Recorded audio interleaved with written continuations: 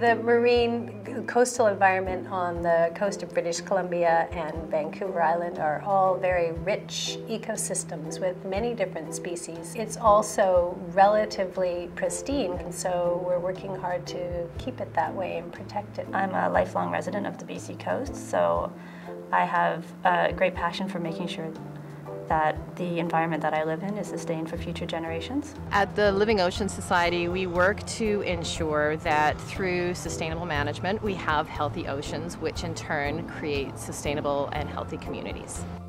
One of the things that we're known the most for at our organization is our mapping. We find that using maps as a communications tool have been extremely powerful, and people really appreciate the work that we do on maps because it gives them a much different picture of the issues that we're talking about than it does with any other tool.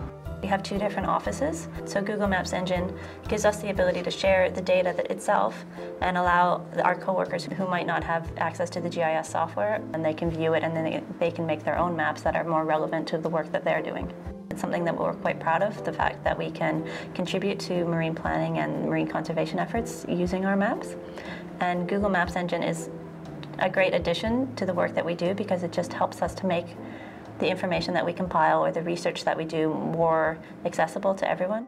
Our campaigners and collaborators can now go into the Google mapping technology and look at things like clam beds and kayaking routes and orca habitat and how close those things might be to a potential protected area. Most people never get a chance to go to these places, so when you talk about them, you know, the name of an inlet, it's not easy to visualize. So the maps are an extremely important part of our communications. Google Maps Engine is a great tool because you can upload your data and then you can make it available to whoever you want to make it available to on the web. So you can set up different user groups.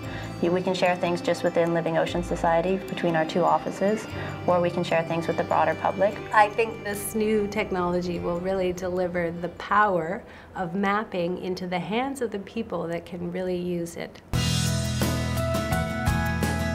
Ultimately, at Living Oceans Society, we are trying to protect the corals and the sponges and the seagrasses and kelp forests and all of those really unique and special features on our coast. At the end of the day, what we're really looking for are those healthy oceans, because our communities can't be healthy unless the oceans which they depend upon are healthy as well.